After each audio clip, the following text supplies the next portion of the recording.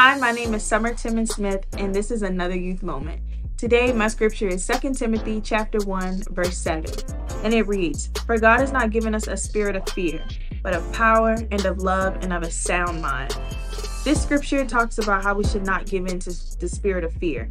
When we focus on our anxiety and on our own ability to obey and follow Christ, fear and being timid are the result. But when we yield to the Spirit who gives us power, love, and alertness, it refocuses and calms us. It's only through God's strength that we can boldly, lovingly, and accurately share the gospel.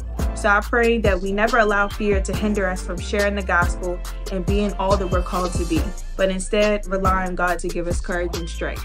Thank you for tuning in. Have a great day.